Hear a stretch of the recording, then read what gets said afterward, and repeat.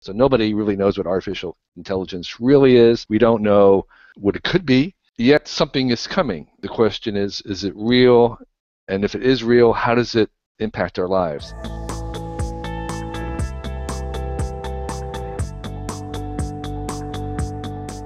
I've heard some researchers say that actually what we really want is artificial smartness, severely domesticated, restricted, kind of almost castrated smartness.